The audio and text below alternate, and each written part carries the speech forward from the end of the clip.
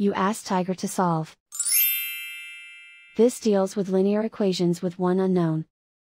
The final result is x equals 11 over 2. Let's solve it step by step. Simplify the expression.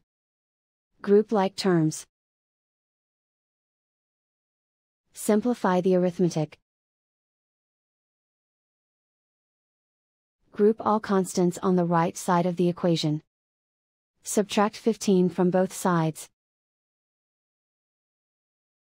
Simplify the arithmetic.